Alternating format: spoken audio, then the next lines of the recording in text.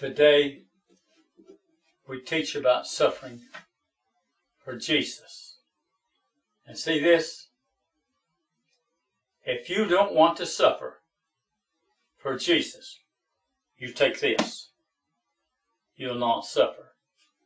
If you want to suffer for Jesus, you take this, the Holy Ghost. There was the greatest Bible preacher in the world, had the largest church in the world, and Satan come to him. And Satan scares people. That's what he does. He puts fear in them. And he scared this preacher because he come with power. He rules the whole world. And that preacher took this. They teach you to do this. You know, if you're casting out devils, hold this. And the devil said, "Are you going to go by this?" And that preacher said, "Yes, sir." And the devil left him and never bothered him again. Never. Because God did not send us a book. He sent us the Holy Ghost. The Holy Ghost gives us access to God. The Holy Ghost is the only way home. Without the Spirit of Christ, you're none of His. You can take literature and claim you got the Spirit, but that don't mean you have the Spirit. Now listen to this. These are the most precious words in history. Well, when the apostle then was preaching about Jesus, they called the apostles and they beat them. They beat them with whips or whatever and commanded them not to speak anymore in the name of Jesus. And they let them go. And when they departed from the presence of the council, rejoicing that they were counted worthy to suffer shame for His name. Until you get to that place that you're willing to suffer and you're glad that God lives in you and you're willing to suffer for Him like Job did. Think about Job. Job stood up against the devil. He took everything he had, his children, all of his things, his sheep, his cattle, and all. And he said, "Naked I come in the world, and naked I leave." And then Satan says, "Skin for skin," and he attacked him with his health, put soil balls all over. And Job said, "Although God slays me, yet I trust Him."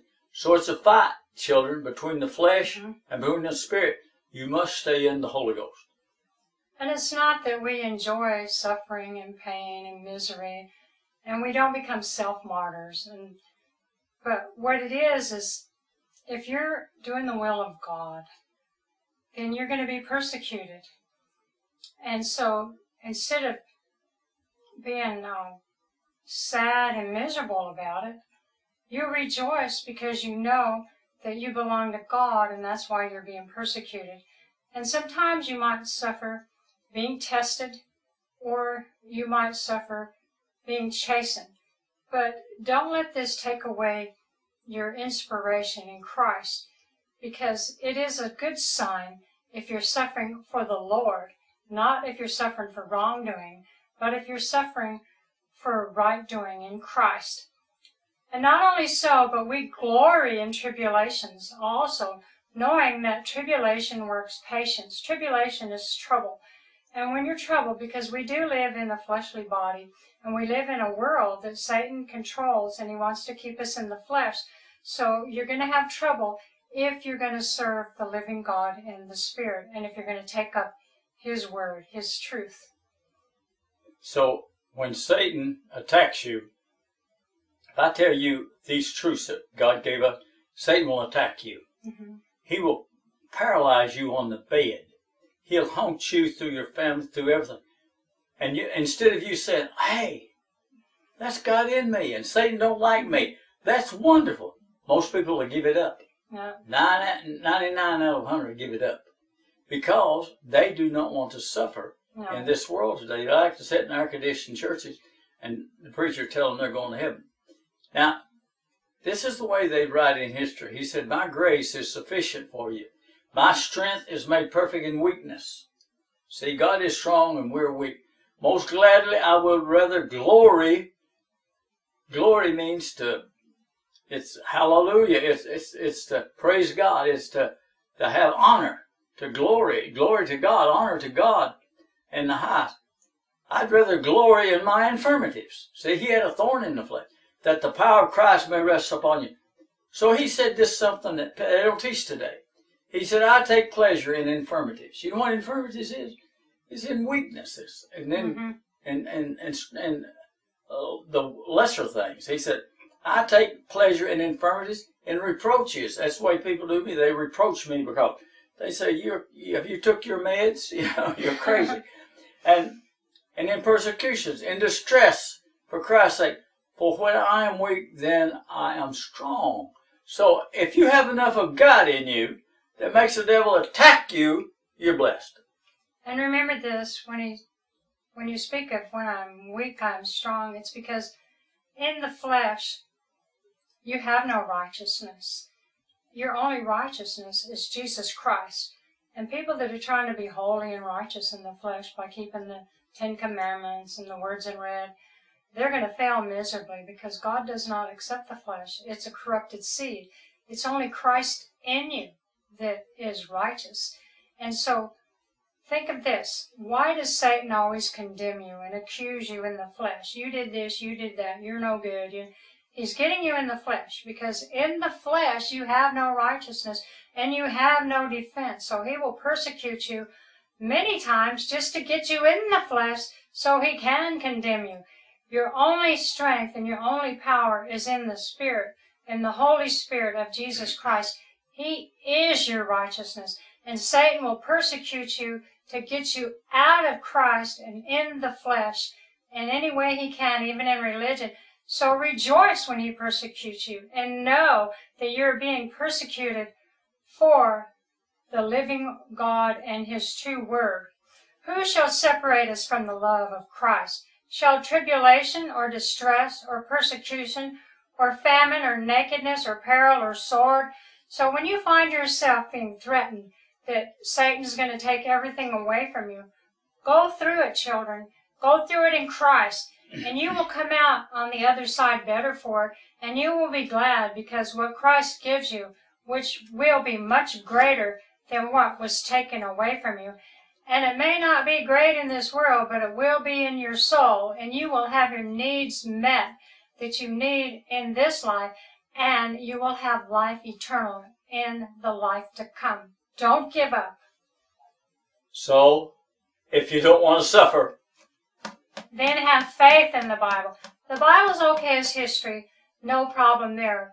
But if your faith is in the Bible and you say it's the Word of God to you, then you won't suffer. Satan will not persecute you because he has you in the flesh, in the dead letter, under the law where no one could be saved, instead of in the living Jesus Christ. Close the book and come to Jesus Christ.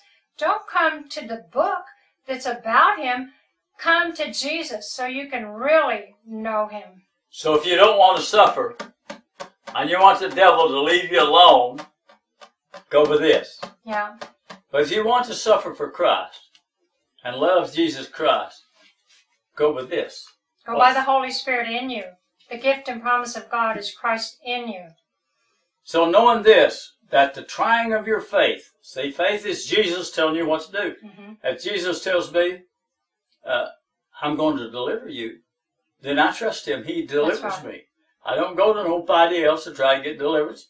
That's my faith. He told me he'd deliver me. So knowing this, that the trying of your faith works patience. So I've had to have patience through the year. But let patience have her perfect works, that you may be perfect and entire, wanting nothing. So let God live in you, and then you'll suffer persecution. And you will have a life of persecution. But you should say, you know, I am so glad that I've got enough God in me to make the devil mad. And even if he doesn't deliver you, naturally speaking, according to the way you would think, remember the words of Job where he said, though he slay me, I will trust him. And look what God did to him. And even the 3 children in the fiery furnace, they said, even our God is able to deliver us, but even if he doesn't, we're not going to bow down and worship your idol. We are going to serve the living God. And today, it's hard to find somebody like that. Now, you don't become a self-martyr, and you don't enjoy suffering, But you do enjoy the fact that if you're suffering because you are keeping the will of God, then you can rejoice in that, children. And even if he chastens you and you're suffering because he has chastened you, that's something to rejoice in, because that means you belong to him and he loves you. And so don't give up and don't become depressed and demoralized because you're suffering persecution. It's not a bad thing. It's a good thing if you're suffering because of Christ.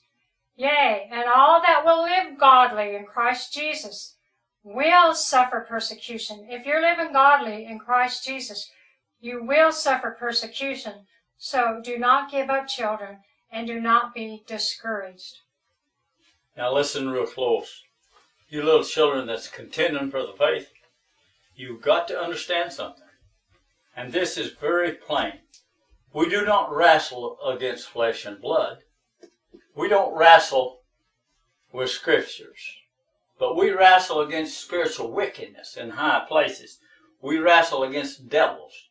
You see, we wrestle in the Spirit. I want to show you some stories about wrestling in the Spirit, how to help you to fight a good fight. Why did Paul tell Timothy, war a good warfare? Because, see, we're in a war. Satan was kicked out of heaven, and all of his angels came down here and said, woe to the inhabitants of the earth. We got to fight him flat-footed today. And Paul would tell Timothy, fight a good fight, Timothy. Fight. Fight a good fight. Fight in the Spirit. You don't fight it with swords and guns. You fight in the Spirit. He said, fight a good fight. Why did Apostle Paul say when he was dying, I fought a good fight? He fought against the devil all the way. He had a thorn in the flesh, but he went down fighting in the Spirit. Now let me tell you some things. And these are real things. These are things that has just happened, and you've seen it happen right here on YouTube, some of it. All right? When Jesus told me, he sent me to Brazil back in the 70s. He was getting me out of some danger that's going to do me in. I was surrounded, you know. And he sent me to, I was in Sao Paulo, Brazil, one of the largest cities in Brazil, 15, 20 million people. And when I went into that city, I seen a great big angel. Now you must understand this. If you're going to fight a spiritual fight, listen to me.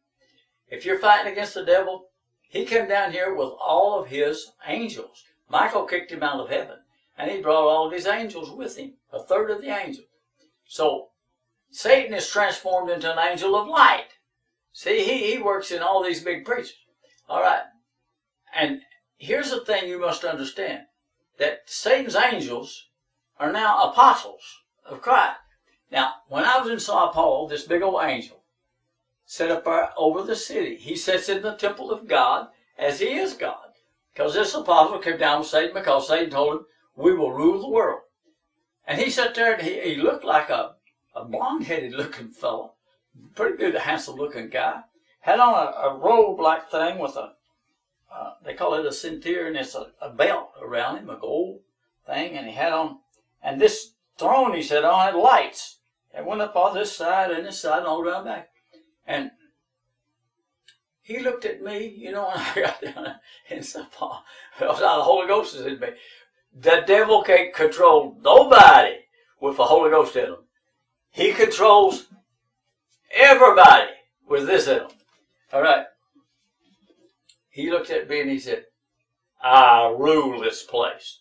Talked pretty boldly because he ruled 15 to 20 million people right there in that city. And that's what Satan give him power to rule the whole place. He come down with him.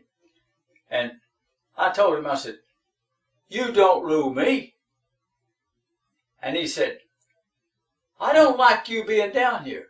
I said, I don't particularly care what you like and don't like.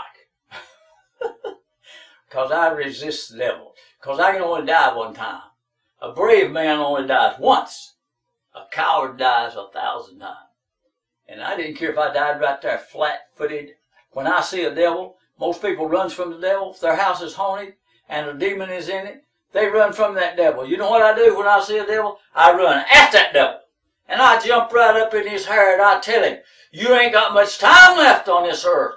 God's going to put you in hell. And he don't like to hear them things I tell him. Because if I jump him and he kills me, I die fighting. I'm not running from no devils. Never have run from the devil. You got to attack him because you wrestle against him. You, like Jacob wrestled with an angel. And he was telling me all them things. And he got to looking over his right shoulder. And guess what? This was the most exciting thing I've ever seen in 82 years of living. There was a star that was twinkling over his right shoulder. And you know what was happening? Michael and his angels were girding on their swords. Boy, talk about getting out of there. Them devils could move when them angel gets out. I mean, he moved because he could not take a child of God with a Holy Ghost in him, no matter if he ruled 15 or 20 million people. He didn't rule me. God ruled me by the Holy Ghost. And that's what's missing today. See, most people fighting with this. You can't win with this. You only win with the Holy Ghost. Now let me tell you a story you've seen here on YouTube. Some people took up this message. And I told them, I said, you can't hardly establish a church in this because this is not accepted too much in society. We're blessed to be here on YouTube telling it. But this guy named Chase, he wanted to be a great leader. He was going to be a leader of the Mark of the Beast people, you know. And he had him a program on YouTube, and he got up a bunch of people, a couple of carloads of them, and they was going around picking up all the people that believe this message. And I was telling them, it ain't going to work. I've been in it for 50 years, tell them, and I know what happens. And so Chase is great leader, you know, the great leader of the faith of the Mark of the Beast people. The Bible's an idol. He went out to California. He was trying to pick up another person out there that would help support him. You know, he was getting the people that had money and everything. And they made him a placard. And they put it up over their heads. And this is what it said. They made him a placard. And they was walking around in the park out there.